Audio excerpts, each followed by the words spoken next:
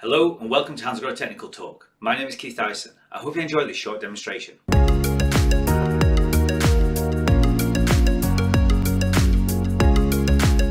To gain access for servicing and maintenance of the iBox shower, we first need to identify how the handle is fixed to the splines of the iBox. There are two different ways of fixing. So you investigate the handle, and if there is a hole in there, there is a grub screw which you simply loosen and the handle will come off.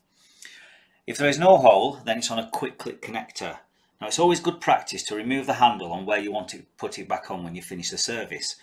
So in this case we're going to put it to the safety stop point, and it's a fast sharp pull and it comes away. And it's the same for the diverter handle. We'll put it in the off position and it's a fast sharp pull.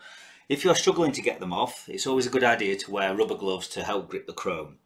You simply then edge away the face of the faceplate off the wall, off its housing, and you can gain access for maintenance.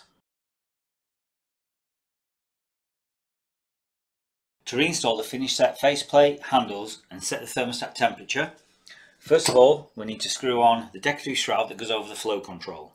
This simply goes over the flow control and screws into position like so. Then we have the safety stop sleeve here. Now be in mind on what orientation this goes onto the thermostat housing. So this particular model, the safety stop point is here, and the button on the handle is on the underside of the handle. So the safety stop point goes at 6 o'clock, like so. On some models, the safety stop button on the handle is on the top, so the safety stop sleeve has to go at 12 o'clock, so the button corresponds with this part here. So this model is at 6 o'clock, like so. Then we lightly grease the O-rings here and the inside of this sleeve here, and we press this on over the sleeves and onto the housing, and pressing it against the tiles like so. Now the flow control handle has got a marking here, so we know that this is in the off position, so the marking goes at 12 o'clock.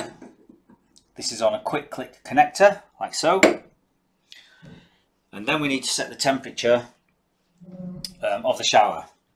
So basically we put the handle on temporarily, we turn on the shower and place a thermometer under the shower, and we adjust the thermostat until we get approximately 40 degrees.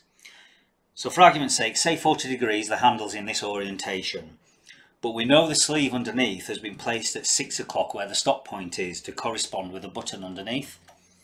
So all we need to do now is we've set the thermostat spline and the cartridge to 40 degrees. So we'll remove the thermostat handle, turn it so the button is at 6 o'clock, and place it back on the spline of the thermostat. Now the button corresponds with the safety stop sleeve that we put in earlier.